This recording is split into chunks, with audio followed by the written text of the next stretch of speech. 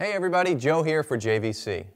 In this video, I'm going to show you how to set up your Wi-Fi enabled Everio to use a wireless access point. Connecting your Everio to an access point gives you greater range than a direct connection and allows you to use features like home monitoring, record and send videos via email, easy storage functions, and broadcast over the internet using services like Ustream.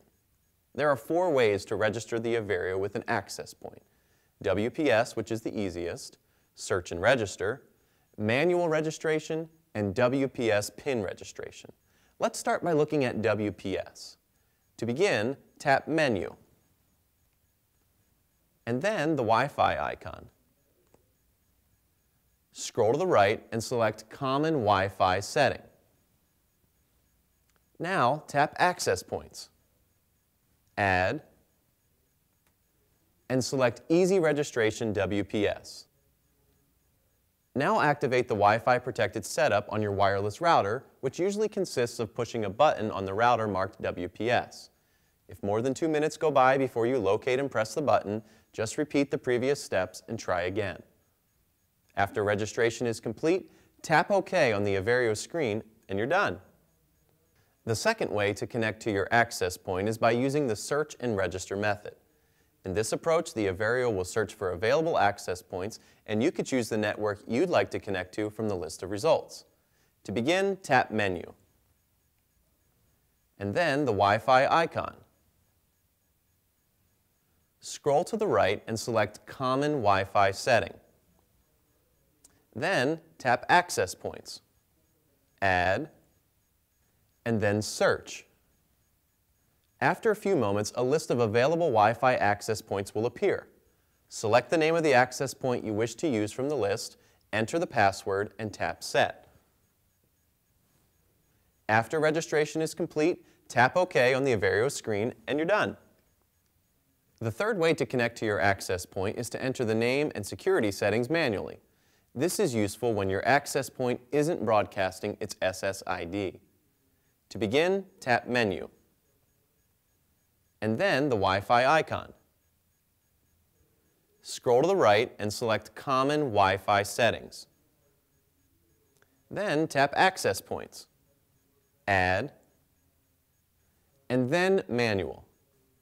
In the space that appears, type in the name of a wireless network you wish to access, then tap Set. Next, select the type of security used by the wireless router. If you're unsure, it's okay to try them one at a time.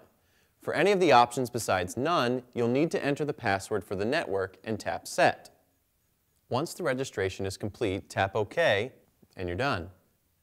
The final way to connect your Everio to an access point is by using WPS Pin Registration, where you enter a PIN code generated by the Everio into your router. This approach requires some knowledge of how to administer your router, as well as a router capable of accepting a WPS device PIN.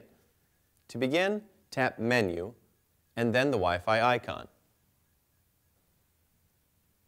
Scroll to the right and select Common Wi-Fi Setting. Then tap Access Points, Add, and then WPS Pin. The Everio will display a unique PIN code that you will enter into your router. The approach will vary depending on your router, but in general, once you've logged into your router's administration screen, look for Wi-Fi Protected Setup or WPS. There you should find a place to enter the code generated by the Everio. You can check the user manual of your particular router for more information. Once the PIN has been entered, tap Start and then OK, and you're done. But be aware that the connection will fail if you tap Start before entering the PIN. By setting up your Everio to use a wireless access point, you can now create an indoor or outdoor monitoring connection which will let you control and monitor your Everio from virtually anywhere and let you use streaming services like Ustream. To use your Wi-Fi enabled Everio in a Ustream broadcast, you'll need a Ustream account and the free Ustream Producer and LoyloFit software installed on your PC. Then just start an indoor monitoring connection on your Everio and launch the Ustream Producer software. To add the Everio to Ustream, click the Add Camera Shot button and select Add Everio Wi-Fi Video Shot from the list. Your Everio will appear as an additional source or shot for you to use while creating your Ustream broadcast. This video covered the steps to connect your Everio to a wireless access point, which when used with an indoor monitoring connection enables features like home monitoring, easy storage, and internet broadcasting services like Ustream. The next step is to connect to your Everio from anywhere on the internet, and for that, you'll need an outdoor monitoring connection along with a free JVC Dynamic DNS account. Check out the additional videos on those and other topics to learn more.